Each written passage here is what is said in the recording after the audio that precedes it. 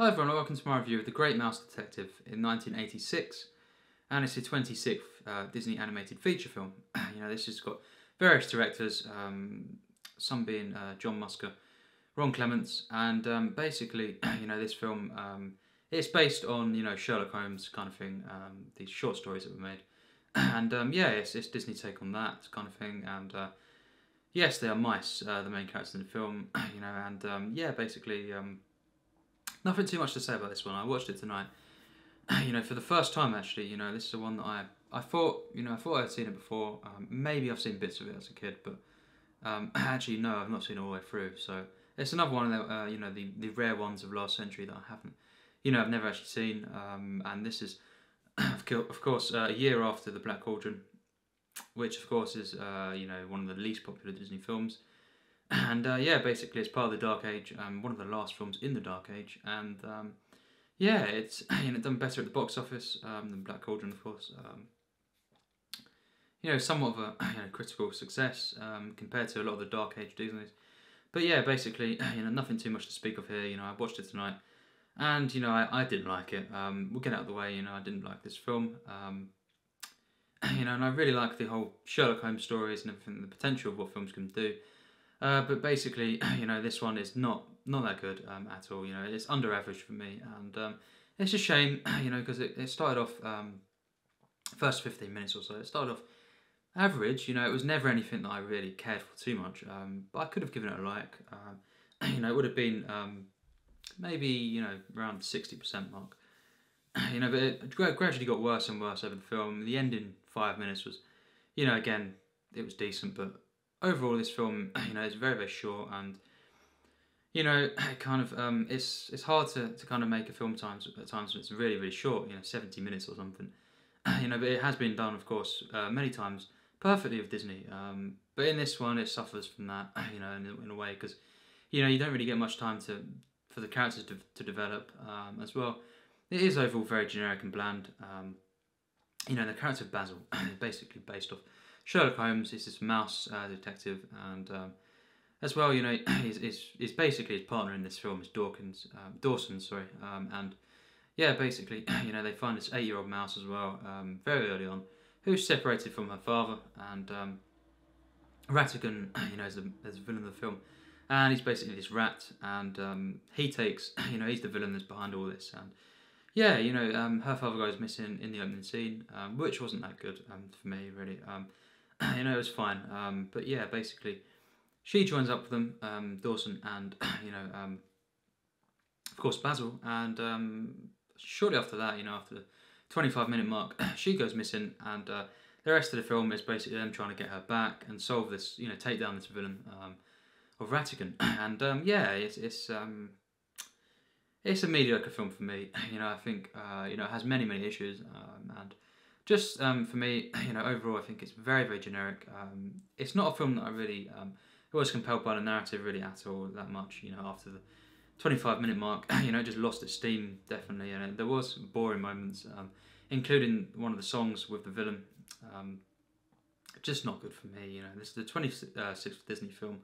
Of course, Disney was suffering during this dark age, of course, and this is just another one for me that's just not that good. It's better than The Aristocrats for me, but still, it's a mediocre film. It's not a film that I hate. It's just I didn't like it really overall. I think the characters just are not that good.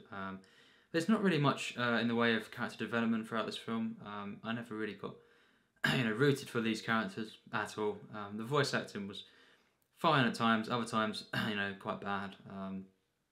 The animations, a lot of the Dark Age, can kind of be summed up as well from the animation. I can see the Dark Age can also refer to the actual, the dullness of the animation, kind of how flat it is at times. It seems like there's not much effort put into compared to other Disney eras in terms of the animation. And this was kind of showing a little bit with The Sword and the Stone, but really, still better, far better than a lot of the Dark Age ones. Jungle Book, of course, brimming with life. An absolutely stunning piece of animation, a stunning film, and then you got the Aristocats and all. Quite a lot of films, 70s and then the 80s. Where this was the Dark Age, and the animation just wasn't anything special in these films, a lot of them. In this one, it's pretty average actually. At times it is not good. There's this clock tower scene, towards the end, and I'm not going to ruin what happens there or give any hints, but yeah, basically the animation there, it is bad for me. It's just it's just very, very lifeless and basic and cheap. It just doesn't actually feel alive. This doesn't really feel like a whole world. And it's a shame. This is based on Sherlock Holmes. It could have been a lot better. London and everything, but it weren't. It could have done with much more sophisticated world building, better animation, and just better writing. Really, the voice acting was fine to kind of if this film had better written characters. It just moves. A very it just kind of slogs through, and it just doesn't. Most of the time it's not bad. It's not something. It has its charms. I would say that. And partly, the first 25 minutes why I would have given a like is because it is. It's kind of human in places. It has got its charm. It's got its little moments. Little touching moments involving that 8-year-old mouse. And what was set up there. I was a bit compelled, in a way. But the rest of the film, it lost its steam. Basically, when she went out of it, and they were just left, these two characters, including of course Basil as the protagonist, to kind of rescue her, and it was boring for the most part, and it didn't really have an adventure feel. It had its charms here and there, and it wasn't bad, but just very, very underwhelming, under par, mostly of this film, and just the the protagonist of Basil, could have been a lot better.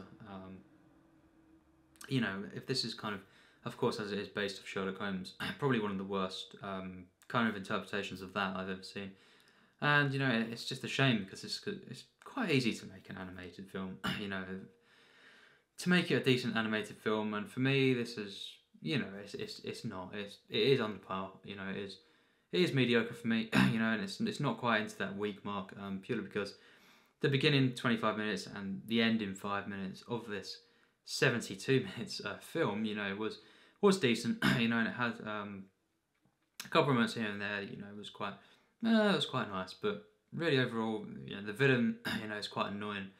And his side villain, it is just unbearable. And generally, it just didn't compel me really, overall, as a narrative. As a piece of animation, it just didn't really grab me, and I wasn't really that invested.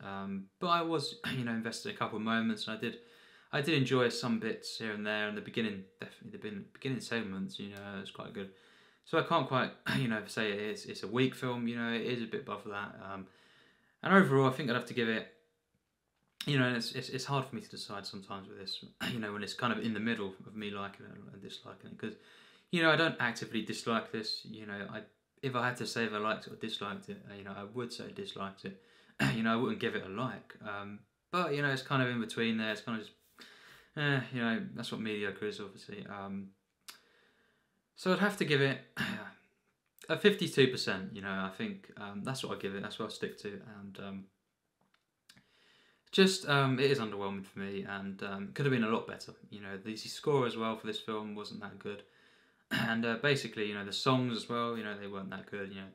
Not horrendous, but not nothing really, and just overall, it had its charms and it had its segments, mainly in the beginning, that was decent, but really overall, it was quite lifeless a lot of the time. It didn't have the energy that was required. It didn't really have any interesting characters. It had some, charming moments, and maybe the character Dawson, was overall, fine. But Basil was not good in this film, and most of the other characters weren't. Weak villain overall for me. At times it was quite annoying. And yeah, it just never really. I can't really believe, despite me giving it a 52 and saying it's not bad. It isn't really. It really isn't good storytelling. And the fact that. I watched this film, and at the end I just thought, is that it? It's one of them films where, it just doesn't really accomplish anything too significant, and it's just kind of, what actually happened, really after the first 25 minutes? Not much for me, that's what I'd say.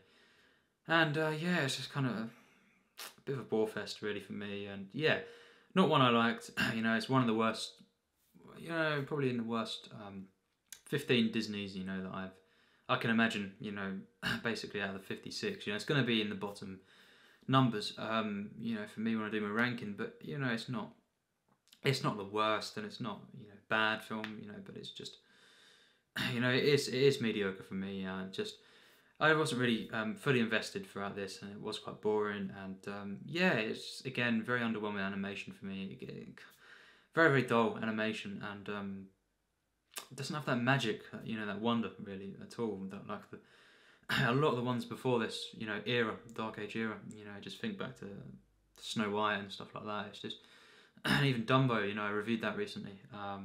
No comparison for me, you know, it doesn't seem like the effort was put in at all in comparison, you know, to in this era, you know, Dark Age. And you know, the Dark Age and the Post Renaissance, you know, then the two of them aren't great at all. But yeah, you know, this and the Aristocats I've reviewed recently, you know, from the Dark Age, and I didn't like either of them, and we've not even got to probably the worst ones. The Black Cauldron, you know, I think I have seen it, or at least a lot of it, when I was younger, but I can't really remember any of it. Yeah, and I am holding out for that to probably be the worst of the era, so I'll review that at some point. But yeah, thanks for watching my review of The Great Mouse Detective. You know, I nearly forgot the name of it there. You know, that's how forgettable, you know, this film is for me. A very, very forgettable film. You know, 1986. The Renaissance was obviously, you know, fairly shortly after this, basically. But yeah, it's just another one that I didn't care for really. But you know, not a bad film, and you know, fine if you like it, of course. But not for me really. So thanks for watching my review.